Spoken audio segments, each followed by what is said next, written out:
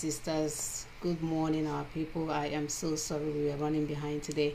We had some technical issues and we're still having it, but we're trying to manage what we can today to get started, knowing that we've wasted like an hour from our starting time. So thank you for being patient with us. I am so sorry. This is the best that we can do. We are really trying. We're not IT people, but we are doing this to make sure that the message goes out to our people. So again, my name is Mona Saga, and I'm here with my wonderful sisters. I'm gonna have them to introduce themselves.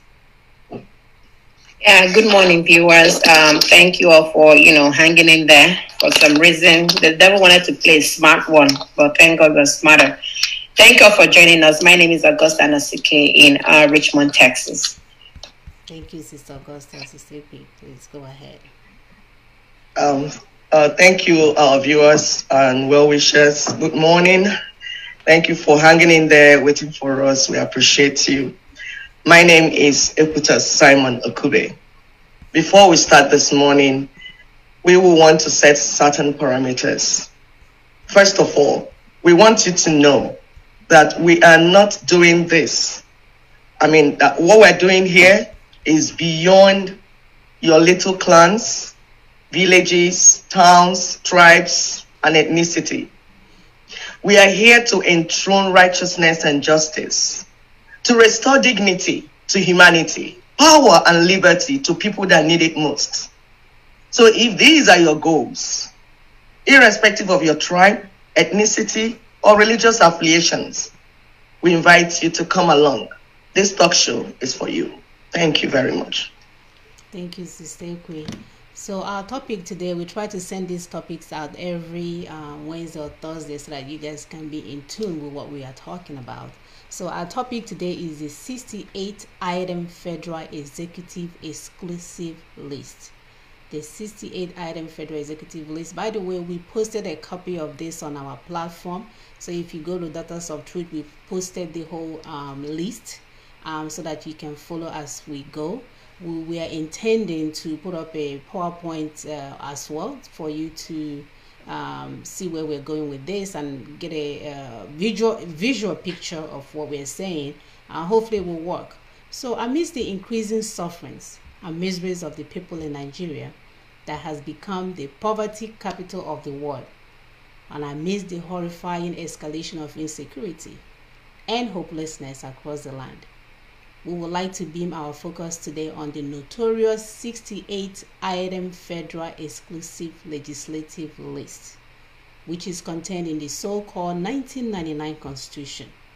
We all know that these 68 items are directly responsible for the worst aspect of the torment Nigeria has become for its constituents, currently trapped in what has become a union of debt. So as many lament the mind-boggling tales of the corruption that spew out daily from amongst the high stewards of Nigerian state, even in the face of excruciating poverty, as many lament the lack of electricity and the decay of infrastructure all around us, as we tremble in the security nightmare Nigeria has become for us, as we feel the pangs of dwindling economic fortunes and discriminatory distribution of opportunities, we make bold to inform us today that the 68-item Federal Exclusive Legislative List is the tap from which all this evil flow from. And so, the only remediation for this cause that we have found ourselves in lies in turning off that tap. So I will have my sister, Augusta, I think, to actually, there's a video to back up what we are doing today in terms of the Constitution. So this again is tied to the Constitution. Even though it's called the exclusive list, it's tied to the Constitution. So let me go ahead and play that video. Federation. And do you know that even the Constitution that we use today, which is the 1999 Constitution, denies what is called in law autochthony. In other words, there is no referendum, there is no plebiscite. The people of Nigeria did not vote to say, this is the constitution we want. It was imposed on us by a military decree, and yet it remains the ground norm. I mean, what a misnomer. We are not in a dictatorship, but we are running a constitution that we didn't vote for. And our administrative units have been carved on the basis of that constitution, supplanting our regional. The constitution that operates in Nigeria today is a fraudulent, mischievous document foisted on Nigeria by a departing military junta. In fact, it is Decree 24 of 1999, which will have been a mere transitional instrument for governing a country of the stature and standing of Nigeria within the international community.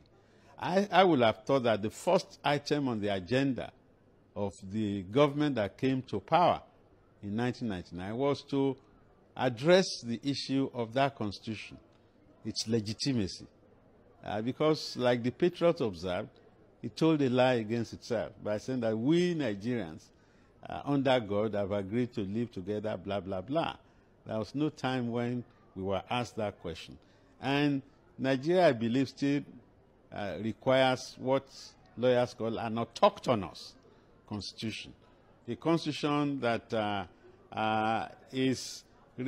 that captures the needs and interests of the Nigerians. A constitution that finds legitimacy in the eyes of the citizens, not one handed down from low and high by a military junta. Our present extant constitution is an imposition of the military.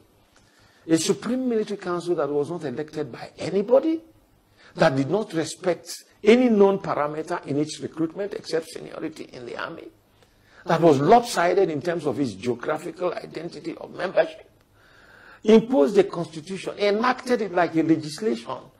It was not subjected to a plebiscite. It was not subjected to a referendum.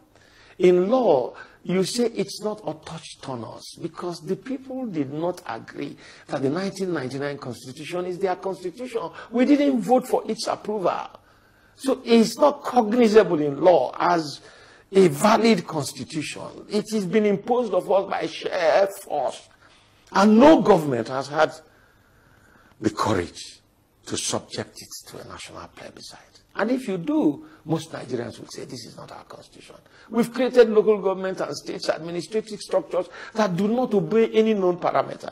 We've taken away the sovereignty of natural resources from our people and concentrated in an omnibus and amorphous federal government that is characterized by inefficiency over time.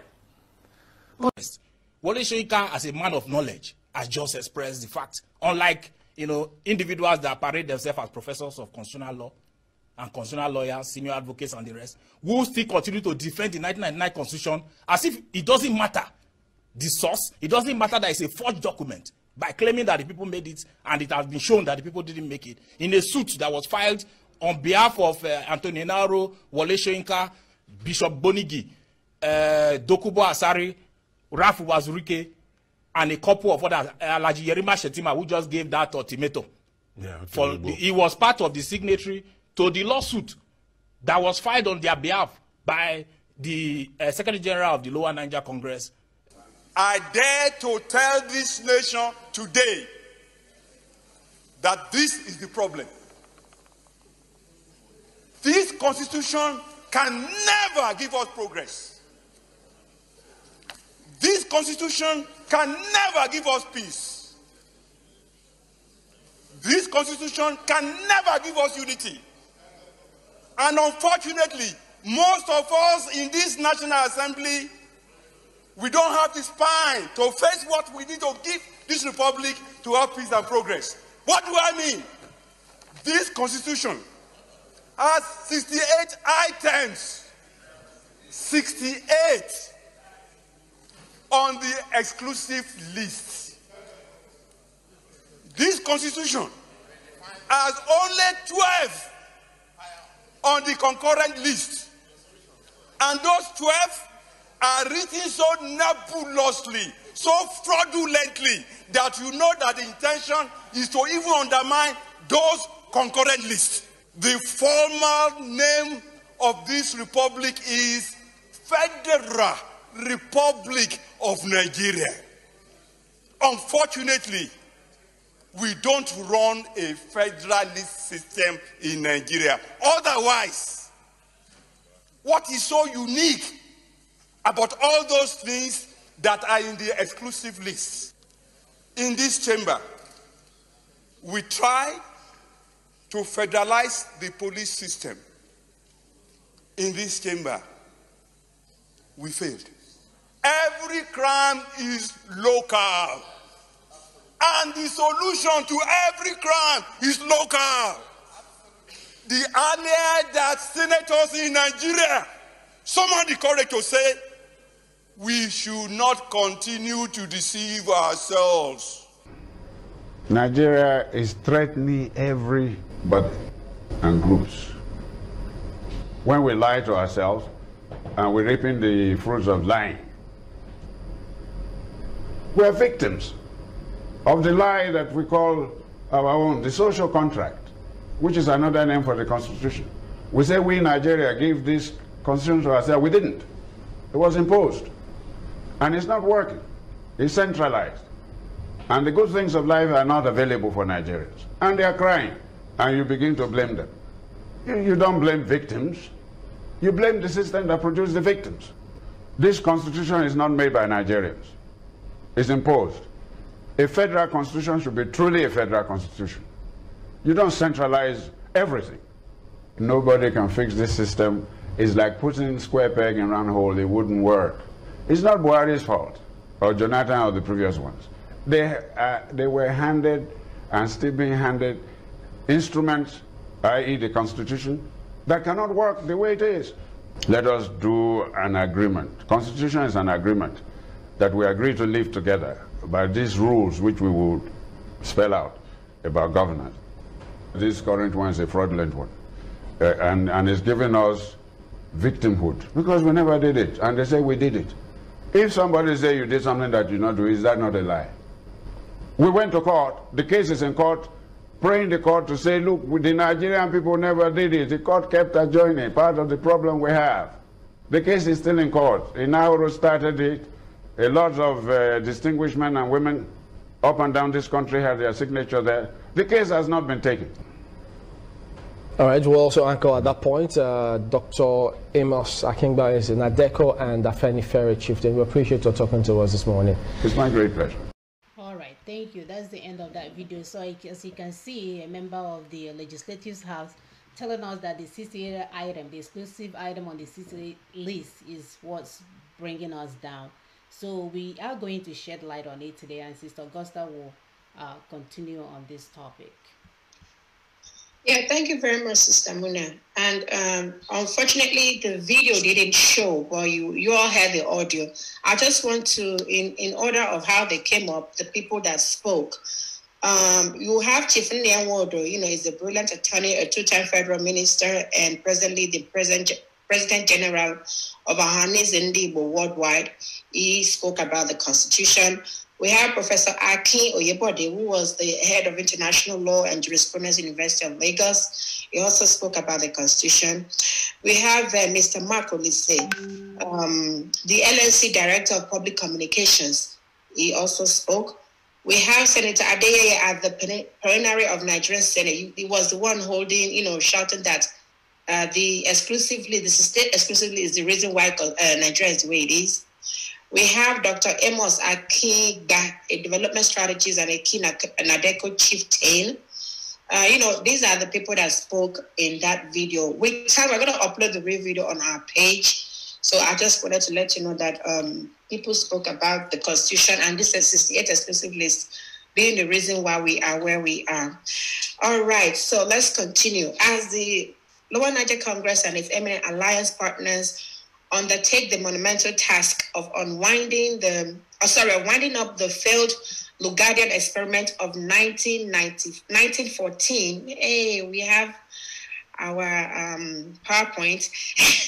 Come with us as we beam the searchlight on the 68 items in the Federal Exclusive Legislative List of Decree 24 of 1999, wrongly termed the 1999 Constitution. which constitute the actual shackles and manacles by which we are locked down into our current miseries. So I'm going to go ahead and, state these things one by one. We're going to go through the list one after the other. So number one, the accounts of the government, of the Federation, and of offices, courts, and authorities thereof, including the audit of these accounts. Yeah, like we said, you see, everything is in the exclusive list. That's don't touch. To audit the account, they have the accounts, whatever they are spending, whatever they are doing, you cannot even audit it. You can't touch it. Stay away. You can't even see it. You can't see it. You don't know. If they try to sponsor terrorists, you don't know. You don't know. Whatever they're doing with your money, you don't know because you can't audit it. It's in their exclusive list. Yes. Don't touch. Don't come. We don't want you. Yet you are in a nation and you're part of it. You don't even know what the money is being used for. That's how Buhari smuggled in when the people, they were at National Assembly trying to, I've forgotten what they were trying to argue on. We're still arguing and talking. Buhari smuggled it in so that they will spend the money. Well, they have the key to the treasury. Exactly. They have the key to the treasury. You don't know what is happening inside it. They put one forward and put the other one to block it. You don't know, and you are not allowed to know. Like they get 100 billion naira to Boko Haram, or say they rehabilitate Boko Haram. They're like, we don't even have regular amenities, and you can give 100 billion naira just to tame Boko Haram. So that's scary. So number two, arms and ammunition and explosives.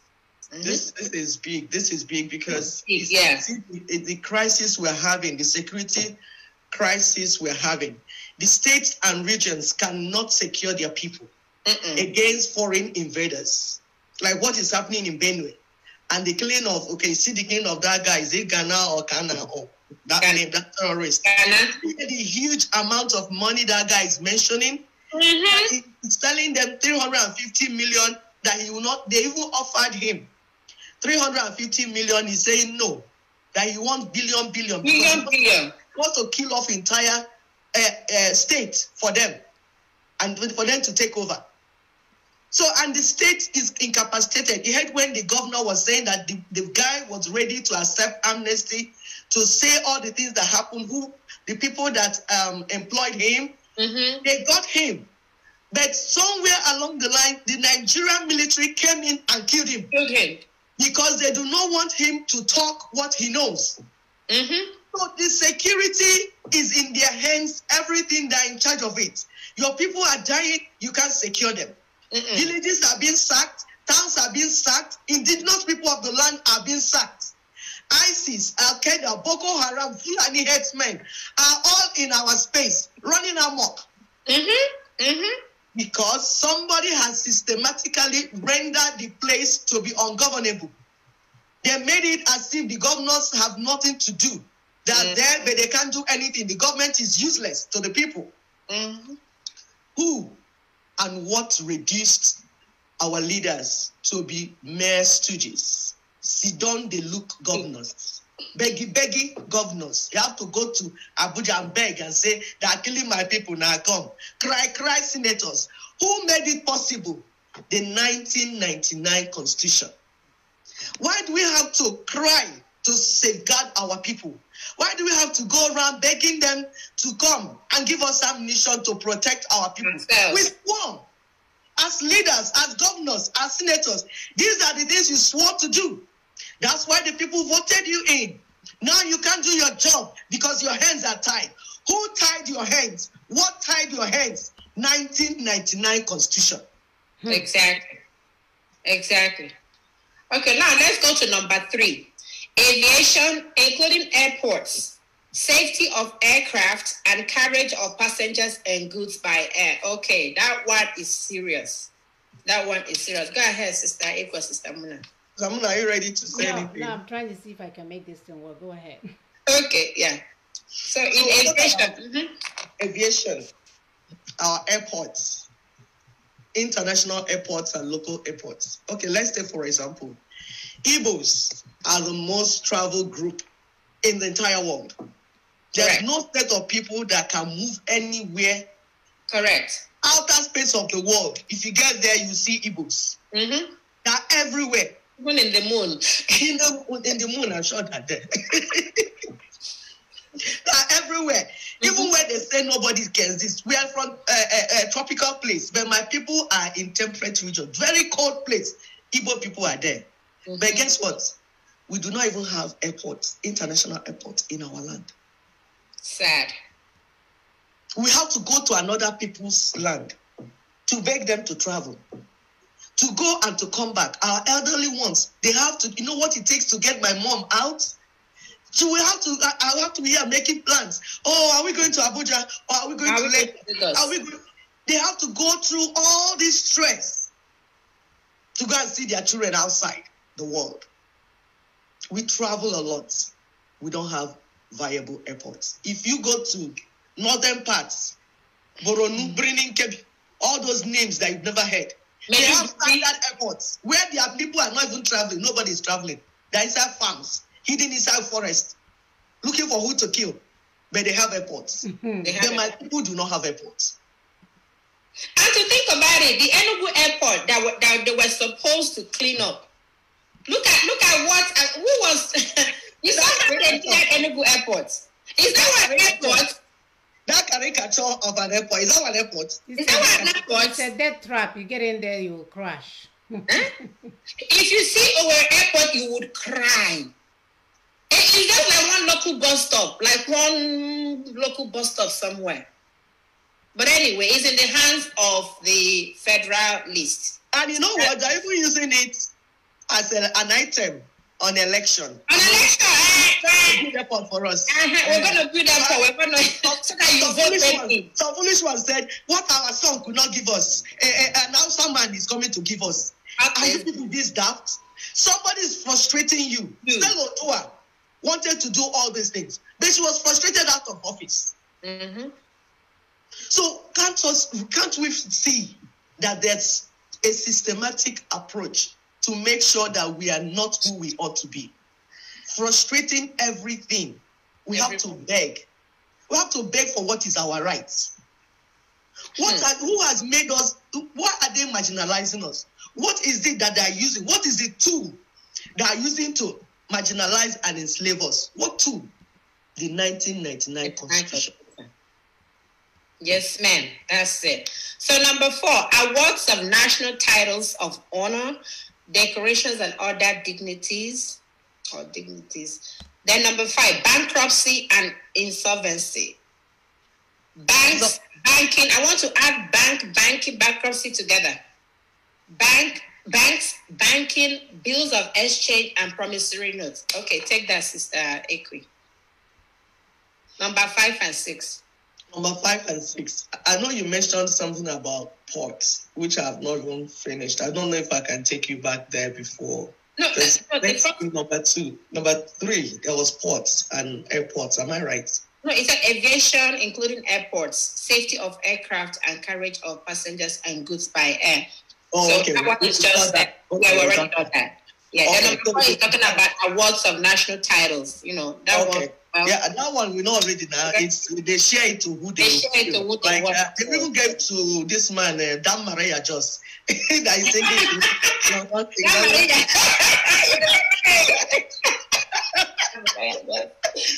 For entertaining them, you know.